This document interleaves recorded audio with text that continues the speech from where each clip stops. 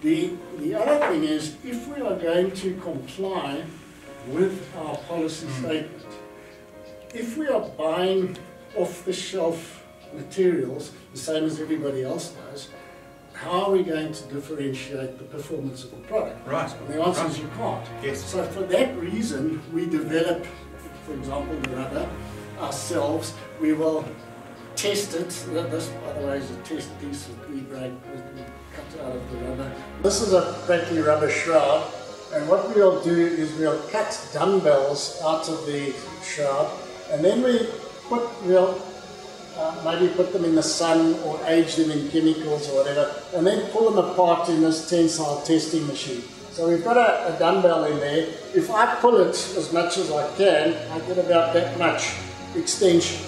If you have a look, this has already exceeded that amount of extension. And on the screen there, we can see the elongation versus the force.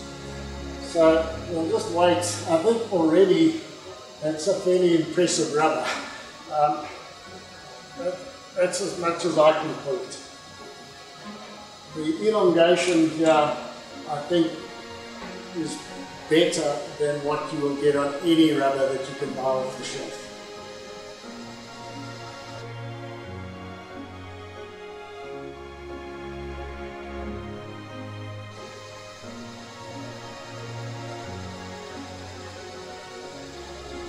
So we're already at nearly 300 millimeters from that length there.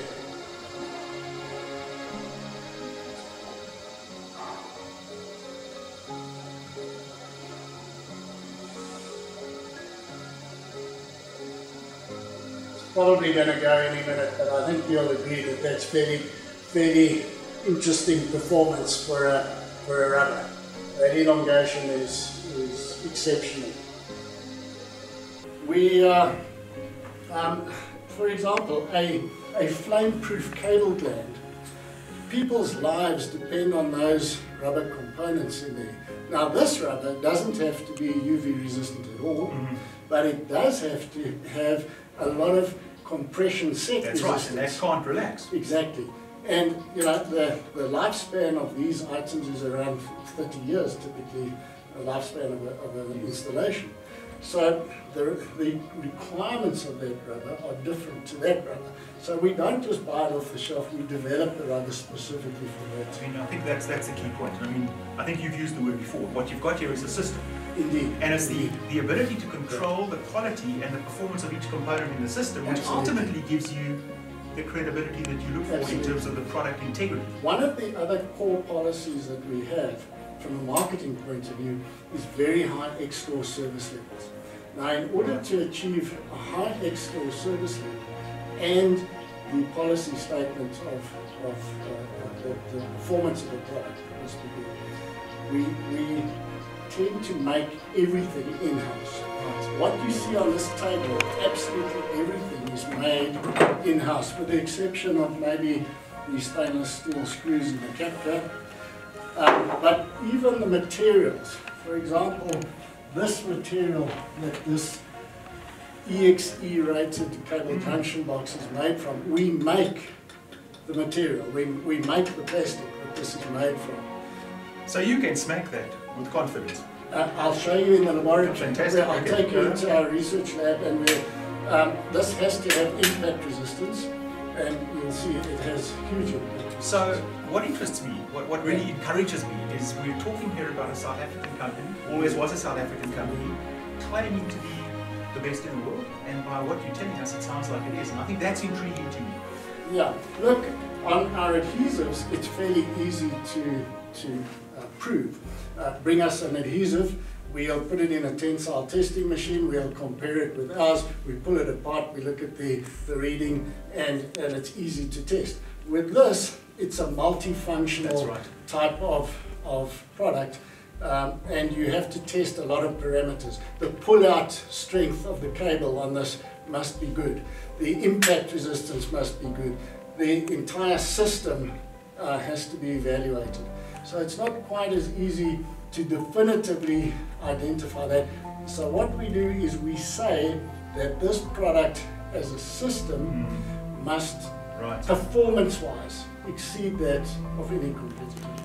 And just to wrap up, I mean, here's a product that my household knows very, very well. I think everybody in my house knows this product very, very well. And that's the Pratley Putty, which I think everybody out there who's not in the industry associates the company with. There's one thing I want to just check with you. I mean, I'm looking at bulldozers and men on the moon's fantastic, but at the back, there's an interesting word. It says BGS, asterisk. What is that all about?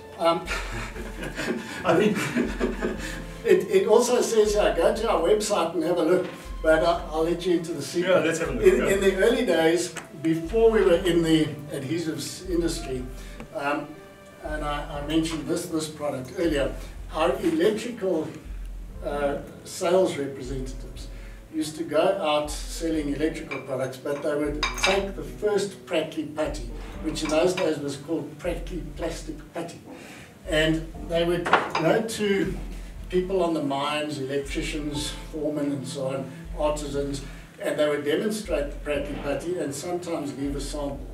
Now, all of those representatives had to write a report to management on every call, and our reps still do that. Especially when you go to the mine. Indeed, yeah. Well, anyway. Well, obviously, yeah.